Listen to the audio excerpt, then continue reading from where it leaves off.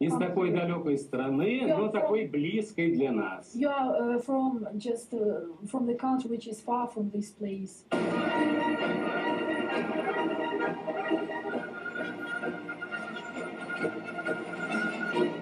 From the rogue to Russia, on the Newswatch in the Soviet Union.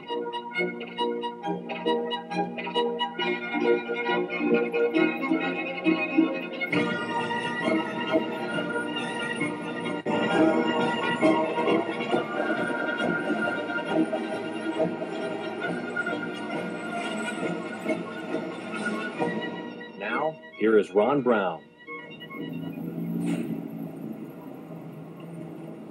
GrantsPass is about as typical a Southern Oregon city as you could ask for. It still takes pride in calling itself the All-America City, an honor it won several years ago. And this All-America City now has a sister city in a very unlikely place, the Soviet Union. With the crumbling of the Berlin Wall and other symbols of the Cold War, the world is changing, and now GrantsPass is part of that change. Come with us tonight as we see how this sister city relationship developed, as we go from the rogue to Russia.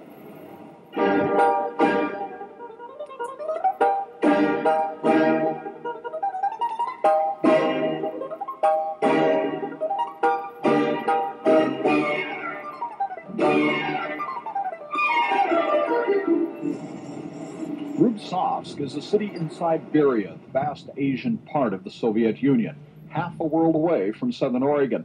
And as different as the two places are, they found some common ground through an interesting route. Early this year, Josephine County residents were busy searching for a sister city. Belize resident Cindy Patterson told them about Rubtsovsk. Patterson and her family spent 2 months in the Soviet city. The Pattersons also hosted a group of rafters from Rubtsovsk on an exchange. And with the thawing of the Cold War, Patterson said Rubtsovsk might make a great sister city. But not everyone liked the idea. Lingering Cold War feelings led some Josephine Countyans to challenge the sister city plan. We're opposed to this establishment of a sister city relationship with any city inside the USSR until the Soviet rhetoric on glasnost and perestroika has been matched by deeds of implementation. The people in charge weighed all the input and went ahead and drafted a sister city agreement with the leaders of Rubtsovsk. That done, it was now time to see the place in person. And in late August, an official delegation went on the visit. GrantsPass city and community leaders joined 2 area high school students for the trip, and we tagged along too, and what a trip it was.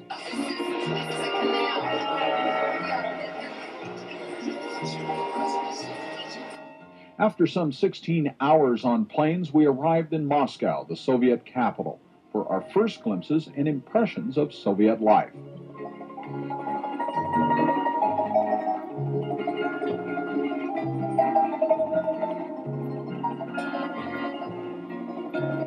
But the traveling was not over. Rubtsovsk is about as far from Moscow as GrantsPass is from Washington, D.C. So after another flight to the regional capital, we truly discovered traveling Soviet style.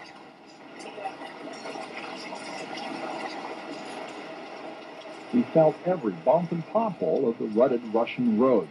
And we noticed some other differences too, like only 3 gas stations on a 300-mile ride. And instead of Ford, Chevys, and Hondas, we saw Volgas, Moskviches, and Ladas. At last, the delegation reached Rubtsovsk, and a warm welcome in Lenin Square. Rubtsovsk is an industrial city of some 176,000 people, without a single tourist hotel. So the GrantsPass delegation stayed in private homes with Russian families. A great way to get a first-hand look at life here. Rubtsovsk is a place straddling the line between the old and new. Old log houses still fill the spaces between apartment buildings. It's a remnant of the days before the Russian Revolution.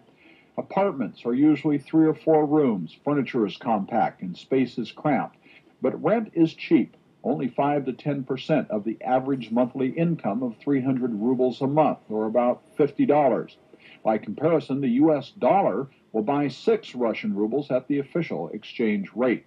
But many people are taking advantage of an opportunity to build and own their own homes. But the quality of private construction is sometimes much better than the government-built apartments, and the wait is often much shorter. An apartment building usually takes 2 years or more to complete. Another source of frustrations for many people is the lack of variety in state-run stores. There seems to be adequate food, but the best vegetables are grown in private gardens and sold in outdoor markets. And this is an economy where food is usually available, especially in agricultural areas, but in short supply in Moscow and other major cities. It's largely due to poor distribution systems. Well, with all the systems' inadequacies, you might think people would just give up. But the Russians are hardy people, having lived with adversity most of their lives. The memory of World War II is still very much alive in the Soviet Union, even here in Rubtsovsk. In fact, it was World War II that probably had more than anything to do with the future of Rubtsovsk. Factories that manufactured vital agriculture and war equipment moved from the war front in the west to the safer lands in the east. And almost every city, town, and village in the Soviet Union has a memorial to the millions who died in World War II. In Moscow, a newlywed couple continues a Russian tradition of placing a bouquet on the tomb of the unknown soldier outside the Kremlin walls. And in Rubtsovsk, the hundreds who died are also given a place of honor. But while Soviet citizens recognize the past, they certainly don't live in it. Rubtsovsk is an example of a place trying to keep up with modern times. Electric, non-polluting buses take workers by the thousands to offices and factories every day. Heat and hot water are produced at central locations and carried to hundreds of apartment buildings by a massive system of pipes. And yes, television is a daily part of Soviet life. Soviets may not spend as much time watching TV as we do, but they are taking to other American pastimes. The GrantsPass delegation joined their hosts in a game of softball. No real attempt was made to keep score, and since there were no losers, the pressure was off and goodwill came out on top. Outdoor activities are a big part of recreational life for many people in this region. After weeks of rain, the warm sunshine brought out a Siberian delicacy, mushrooms. Host families and their American guests took to the woods where they gathered a small mountain of the edible fungi. A picnic on the lakeshore near Rubtsovsk gave the group from GrantsPass a further glimpse into the lighter side of Soviet life. Limited cultural and entertainment options make social gatherings a prime escape for many Soviet citizens. On the night before the American delegation left, a special music review was staged, featuring amateur dancers and musicians from Rubtsovsk factories.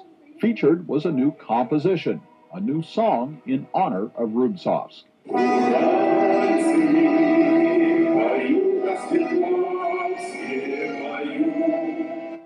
Rubtsovsk may be far from the center of the revolution sweeping the Soviet Union, but the people here are watching closely as 70 years of socialism undergoes its biggest transformation yet. That transformation won't be an easy one. We've already seen plenty of news reports about the upheaval in the Soviet Union, some evidence of which we saw for ourselves on our trip from the road to Russia. But stay with us tonight as we continue to explore GrantsPass's sister city, its accomplishments, its problems, and next, the places where its people go to work every day.